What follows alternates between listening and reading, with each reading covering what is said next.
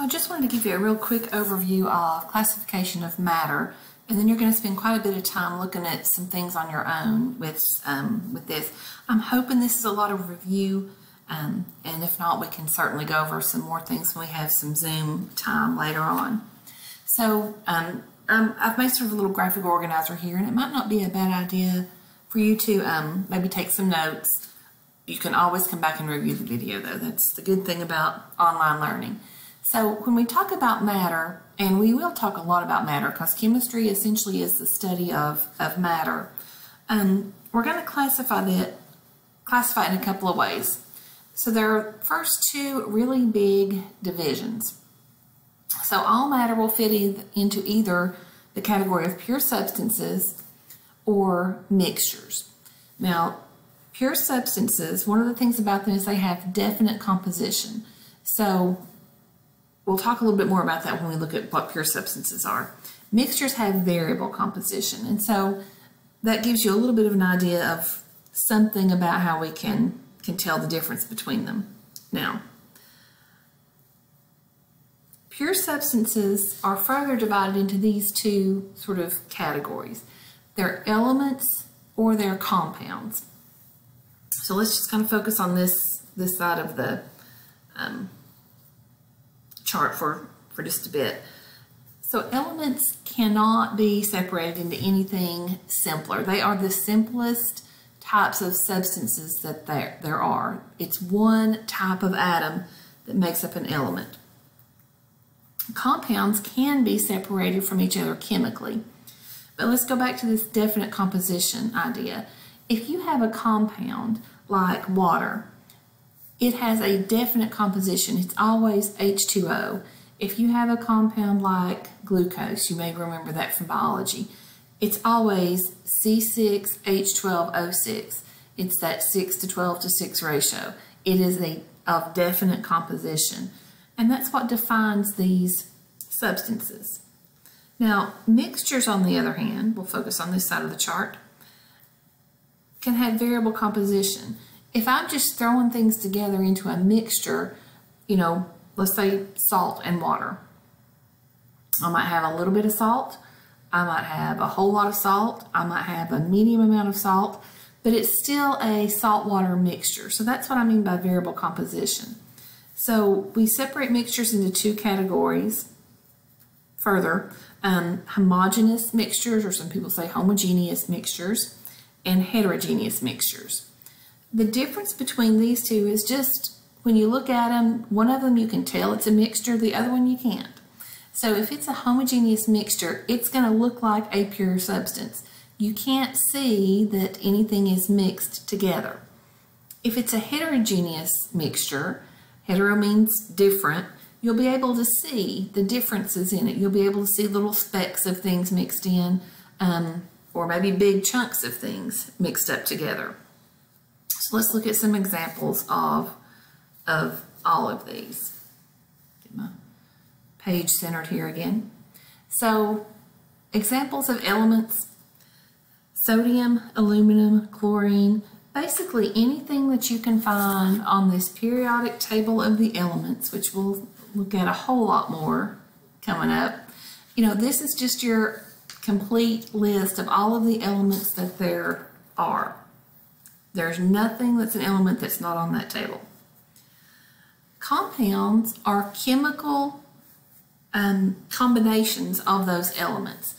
So since we've put them together by a chemical reaction, we can also separate them by a chemical reaction. Notice elements, we can't separate them. They are as simple as they can be. Now that's not to say that there aren't sub-parts of atoms. Hopefully you've studied that somewhere along the way. You know that atoms have protons, neutrons, and electrons. But those protons, neutrons, and electrons, they aren't different from each other. These elements are the simplest things that are still different from each other at that particle level. These compounds, again, are just combinations of elements in definite ratios. Now, a little further here. Examples of homogeneous mixtures are things that you probably are aware of. They're obvious. Maple syrup, it's basically sugar and water. Salt water, salt with water. 3% hydrogen peroxide. That's the stuff in the brown bottle that you get at CVS or Walgreens. You put it on the cut and it fizzes or bubbles. But that 3% tells me that it's a mixture. It's 97% something else, which is water. But I could also have 30% hydrogen peroxide. If you ever have your hair bleached, it's not 30%, it's like maybe 10% hydrogen peroxide. It's a much stronger mixture than what you could get at the drugstore. Brass and 14 karat gold, those are examples of homogeneous mixtures that are actually solids. Those are alloys.